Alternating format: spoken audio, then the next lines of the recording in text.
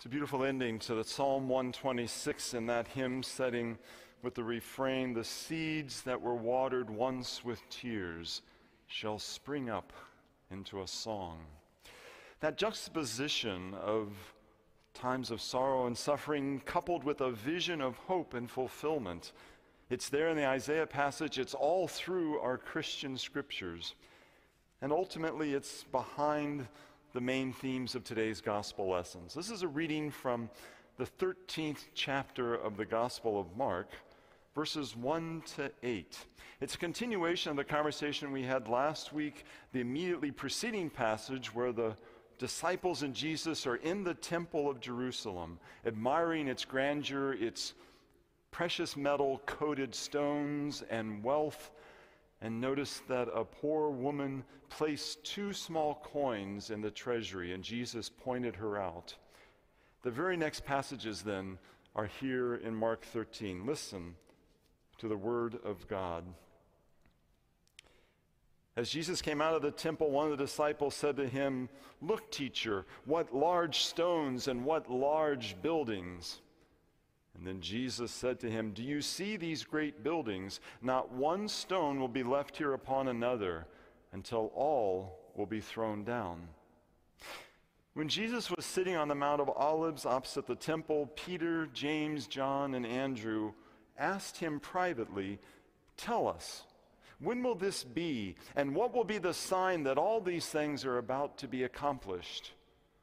And Jesus began to say to them, "Beware that no one leads you astray. Many will come in my name and say, 'I am he,' and they will lead many astray. When you hear of wars and rumors of wars, do not be alarmed. These must take place, but the end is still to come. Nation will rise up against nation, and kingdom against kingdom. There will be earthquakes in various places, and there will be famines. But this is just but the beginning of the birth pangs." Let us pray. Loving God, draw near to us once more as a people who have wept and a people who have rejoiced. May your words continue to illuminate us and inspire and guide us this day and always. We trust in you, for you are our rock and our Redeemer. Amen. Now, I know this is a true statement. Whenever my family gets together, whenever Beth's family gets together, invariably the room is fairly loud, with people sharing stories and telling anecdotes and passing forth with different memories. And I would assume that probably characterizes many of your own families as well. When we get together to tell stories, we will name both the highlights and the lowlights, telling with glee the time when someone accidentally backed the car into the garage wall, celebrating when someone won the lottery, telling times of triumph and joy, whether on the sport field or in their business careers, naming adventures and trips taken, or retelling about broken bones and broken hearts. Now, some of the stories are so well known when we share them that we don't need to tell the whole story. We simply will say, "Do you remember when?" And everyone hears the clue and nods and begins to smile at the remembrance in their heart. Now, one of the most common themes and storytelling motifs at gatherings often involves giving birth or pregnancy. There was a literary magazine a couple years ago that asked 5 women novelists to describe their memories about being pregnant. One of them was a woman named Lydia Kiesling, and she described pregnancy in terms of a series of analogies. She said, "Sometimes being pregnant felt like having a rock in my shoe, where the fetus was the rock and I was the shoe. But sometimes being pregnant felt like being with a new friend in a cozy little cottage, where I was both inside the cottage and the cottage itself.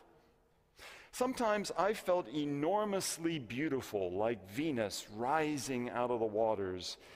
And sometimes I simply felt enormous and old and feeble and short of breath.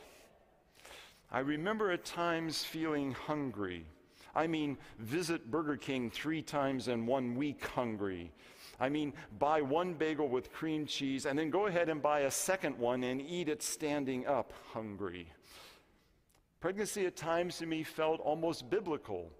I felt like Eve and Mary, but really I felt more like Job or Jesus in Gethsemane, only sorrier for myself. I hated it a lot of the time, but it's so hard to think that I might never feel that way again.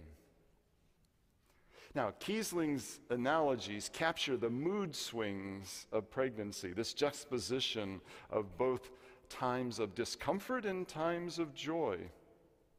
If her story and her essay was set to music, it would alternate between the heart-tugging minor sixth and the soul-rejoicing major sixth. I felt enormous. I felt enormously beautiful. I hated it. I can't imagine not feeling that way again. Those contrasting emotions are so close to one another, like the tiny half-step difference between a minor and major sixth interval. And it's that close proximity to one another that fits this juxtaposition we associate with bringing a child into the world. The labor pains followed by holding a newborn. And it's a moment that we've put all into one English word, birthpangs. Now, birthpangs was the very last word in verse 8 of Mark chapter 13, and it captures that juxtaposition of the minor and major sixth, the convergence of opposites. Jesus and his disciples were sitting there on the hillside, looking across the valley to the walled city of Jerusalem in all of its splendor, but also with its own prophecies of doom hanging over it. And in that moment, in Mark 13, Jesus offers the longest speech that he's going to give in that entire gospel. And he's going to tell them there will be times of trials and persecutions. There will be wars and rumors of wars.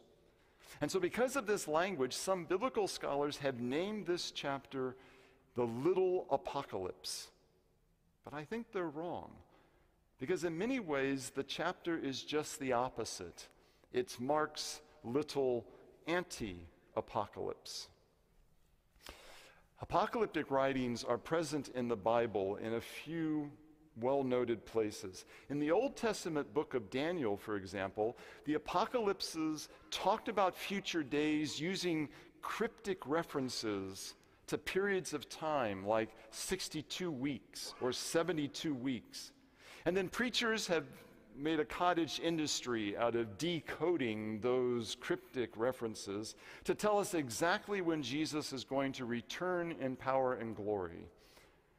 But if you read Mark 13 carefully, not only does it not contain any cryptic numbers or clues, in fact, Jesus, when he was asked by his disciples, when will all this be accomplished, refused to answer their question. He pushed them back and he warned them, don't be led astray, especially by folks who think they know all the answers. At the other end of the Bible, the apocalyptic writing in the book of Revelation involves a speaker who has this vision, a vision of a world to come, with prophecies about all the signs leading up to it. But Jesus in Mark 13 has no vision whatsoever. He's talking very straightforward to the disciples, and he tells them point blank, don't try to read deeper meanings into the events unfolding around you. The temple of Jerusalem, yes, it will be destroyed. The Romans, yes, will continue to wage war in the land, even in this land, and there will still be natural disasters. But through it all, what Jesus emphasizes in this chapter is they should stay alert and they should hold on. Hold on to faith and hold on to God. This was not to be seen as a season of death, minor chords, but a season of life, of major sixth. Something new was being birthed. And that's why Jesus said, it's just the beginning of the birth pangs. Now, when things get rough, it is not easy to hold on to hope. But then again, that's precisely the time we need hope the most. If everything's going well, if you're healthy and the sun's shining and your belly is full and all's right with the world, you rarely stop long enough to wonder about what God has planned for the next chapter. But if it's cold and overcast like a chilly Sunday morning in Pittsburgh, or if you find yourself in a hospital waiting room, or if things begin to look quite serious, for whatever reason, it's in those moments we dig deep and we draw on the reserves of our faith. And in those moments, what we do is we look beyond the immediate situation and we glance toward the horizon that God has promised. A horizon that can only be captured through analogies of lions and lambs and wolves together, of trees and people living out their lives. And the image of giving birth is always wrapped up in those visions. The Apostle Paul, when he tried to explain this idea to the church in Rome, basically said the same thing that Christ did. In Romans chapter 8, Paul says, "Look, we know that all of creation has been groaning in labor pains until now." And not only creation, but we too, we who have the first fruits of the Spirit, we groan inwardly while we wait for adoption, for the redemption of our bodies. But it is in hope we are saved. Now, neither what Paul says or even what Jesus says takes away the reality of labor pains, takes away the reality of loss or suffering, of injustice, of trying to live out in a hurting and broken world a life of integrity. But what it does do is it affirms that labor pains and suffering are not what define us or define our lives. Yes, the temple of Jerusalem will be destroyed, but what the church would come to understand is that they were no longer bound to the temple. They were called to a fellowship, a communion of justice and love outside the temple walls. And yes, there would be war and rumors of wars, but we are not captive to that vision. We can take our fingers off the triggers and our hands off the launch buttons. We can pursue policies of détente and disarmament, and we are not to be defined by violence. And yes, there will be famines and floods and hurricanes and tornadoes. But those are not sent by God to punishment, no matter what you might have heard at 2 a.m. on cable TV. The disasters are often the result of either living on top of a turbulent yet fragile world, or living amongst people and politicians unwilling to step away from the current path of ecological self-destruction. But we need not be defined by those disasters. And through it all, and sometimes despite it all, something else is waiting to be birthed. Something else has been glimpsed by us, has been seen by us even as in a mirror dimly. By God's grace, we have held it in our arms. We know it to be true. And in Christ Jesus, we trust and believe it is real. I have a favorite verse in Zechariah chapter 9, where the old prophet says, "We are prisoners of hope. And from such yokes of salvation and grace that have been given to us in Christ, may we never be released." Now, Jesus sat on that hillside with his disciples, looking across at the city of Jerusalem. And the two sets of brothers, Peter and Andrew and James and John, They wanted to decode the clues about when the coming kingdom would be established on earth. And Jesus deflects their question and warns them, don't overread the prophecies. Don't be led astray by people who claim to be experts on the world to come, but don't have a clue about the world that is. Jesus doesn't deny that there will be times of hardship in this life, but he reminds us, even amongst it all, consider the lilies of the field, the sparrows, of which not even one falls without our Heavenly Father knowing. And the children of such is the kingdom of God.